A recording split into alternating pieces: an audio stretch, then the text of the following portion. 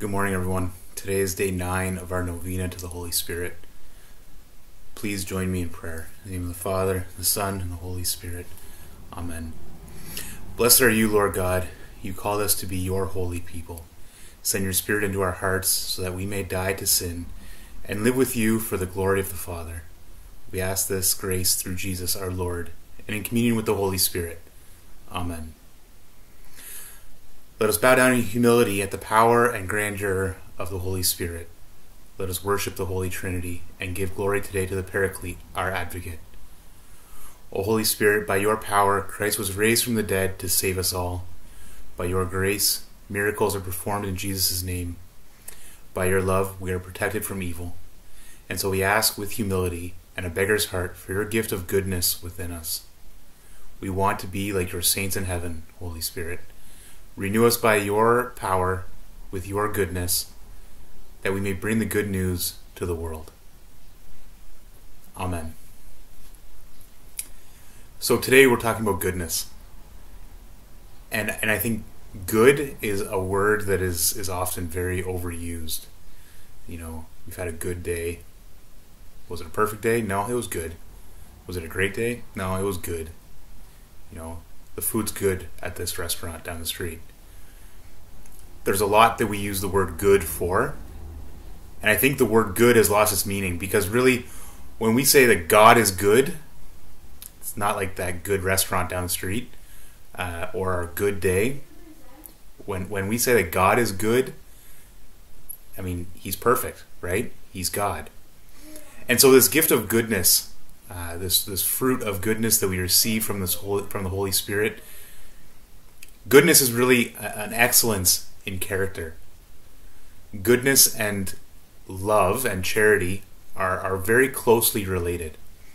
You know, St. John Paul II said that true love is willing the good of the other before ourselves. Willing the good of the other. Goodness can be said that, you know, is the action of love. Goodness is doing that good, placing others before ourselves, or placing the needs of others before our needs. Goodness and love are so interconnected.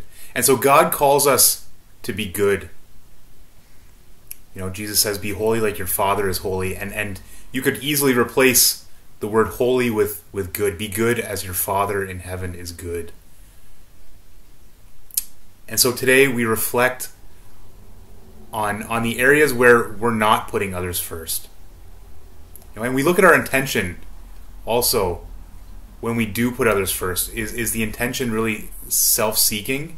Is it for our own benefit that we're being good to others? Is it for the acclaim of others, for recognition? You know, is it is it feeding our pride and ego? Or is it coming from a place of selflessness? Because that's true goodness. That's true goodness. When it comes from a place of selflessness, not for any benefit of our own, but for the true good of the other before our own good. And so today, where are you still holding on to your own goodness, your own good before others?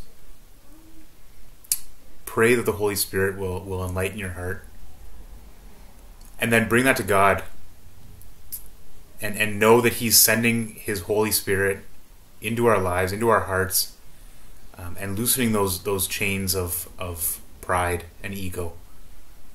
That God is a loving Father, and he knows that we can't do it on our own. I mean, true goodness, true selflessness is impossible for us, and God knows that.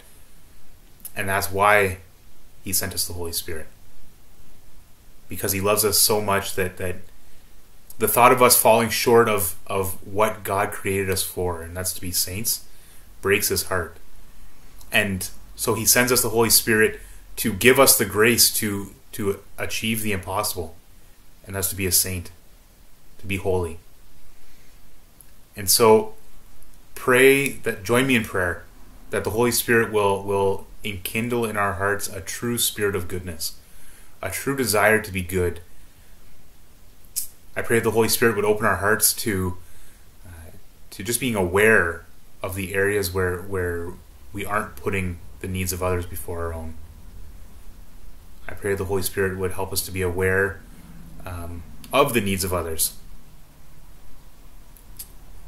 And I pray that the Holy Spirit would continue to inflame in your heart a zeal to be holy, okay? A passion to be a saint. Because anything less is falling short of what we were made for. But with the Holy Spirit, we can do it. And so, join me in our closing prayer. Come, Holy Spirit, fill the hearts of your faithful and enkindle in them the fire of your love. Send forth your Spirit, and they shall be created, and you shall renew the face of the earth. O God, who by the light of the Holy Spirit did instruct the hearts of the faithful, grant that